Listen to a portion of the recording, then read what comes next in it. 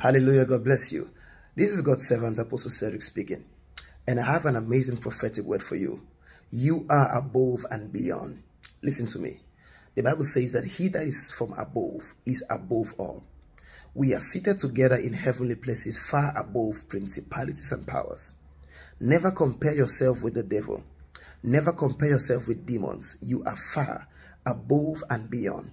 If that is true, it means that certain manifestations of spirit is never supposed to come against you.